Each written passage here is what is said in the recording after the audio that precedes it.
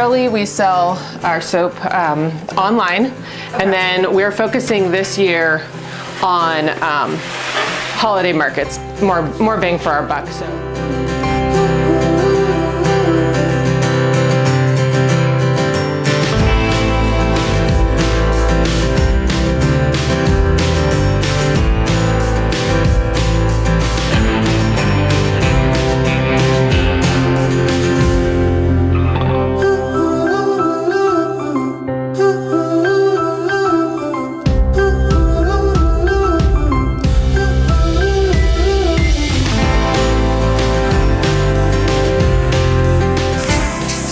Just personal philosophy is a more informed goat keeper takes better care of their animals.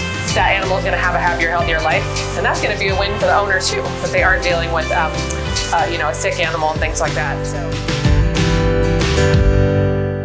but it's interesting because there's nobody right now like working on this next generation.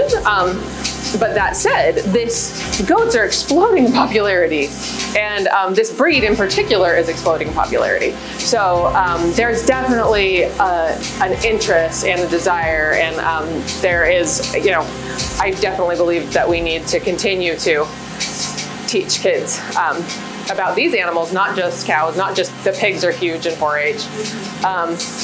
And the difference too with 4-H and these is that it's a year-round commitment for them. They don't just get to raise them up, sell them at market, and then go on vacation. So it's a very different story.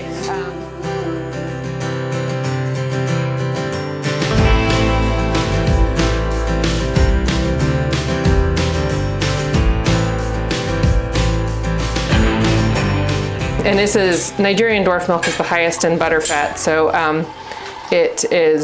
it doesn't taste like goat.